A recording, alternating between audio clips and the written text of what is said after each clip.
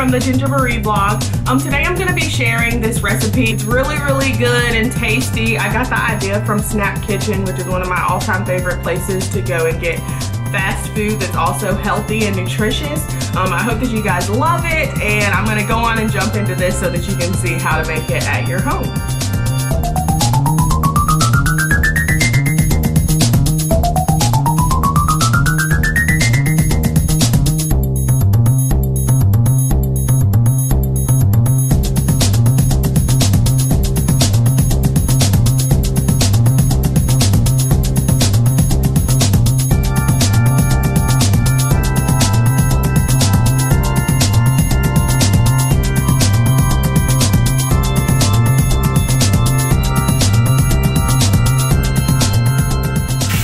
Alright, so our bison's almost done, so now we're going to go on and season it.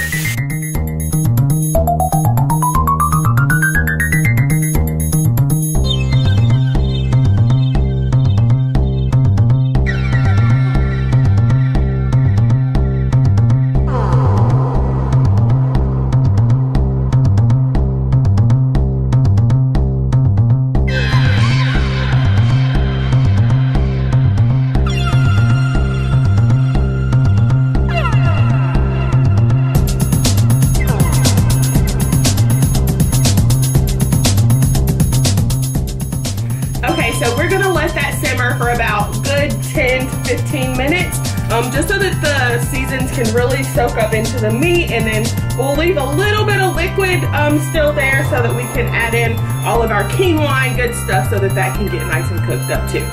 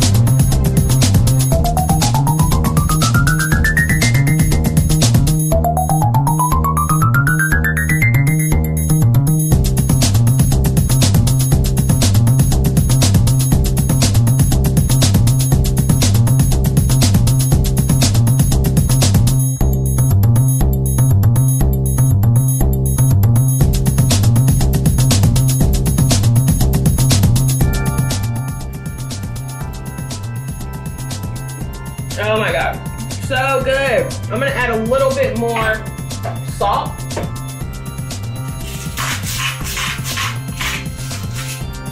And maybe some more cumin, because you cannot have enough cumin.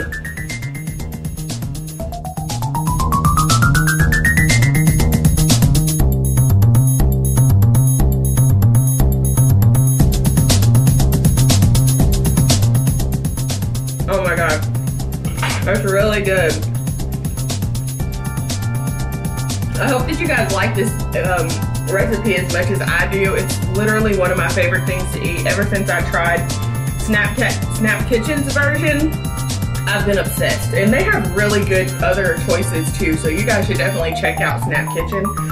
But this recipe, my favorite. I hope that you guys love it, and I hope that you like this video. If you have any questions, just feel free to comment either below on YouTube or below on my blog, and I will see you guys later. Bye.